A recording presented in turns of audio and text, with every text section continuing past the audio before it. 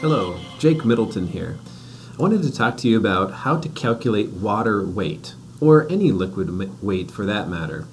If you have a scenario such as this, where you have pipes or tubes, and you route them in SOLIDWORKS, you might come into a situation where you want to know the weight if they're filled with liquid. So you could of course go and do some fancy work where you make them solid or not, but I want to show you an alternate method. Here you can see the weight when they're hollow. It's 303 pounds. Now this is as if there's no liquid inside them.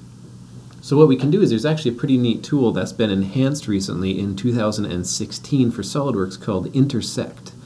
It now has the Create Internal Region option, which, as you might expect, goes and calculates the internal regions of any of the bodies you select. So we'll go ahead and select all 5 of these pipes and simply select Intersect.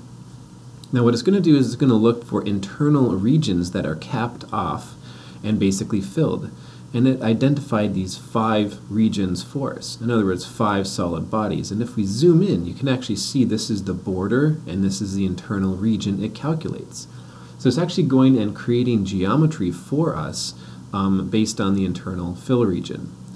When you click OK, it seems like nothing happened, but it actually did. You have to go under your bodies folder. It actually created 5 new bodies for us based on that intersect. So we can go ahead and take all those 5 bodies and isolate them to see what it created. So basically it created the internal region, or the volume that the liquid or water would actually fill up in each of these pipes. It's pretty neat.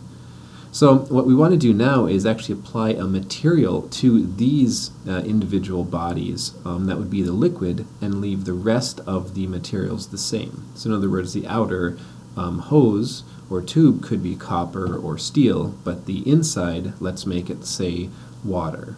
You could of course program your own custom materials with your own mass properties if you did want to do something else like oil or some other sort of viscous material.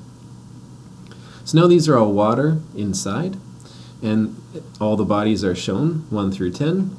So now when we go and we actually calculate our mass one more time, instead of 303 pounds, now we're at 330 pounds.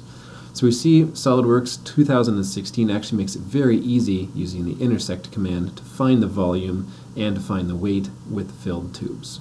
Thanks, and I'm Jake Middleton.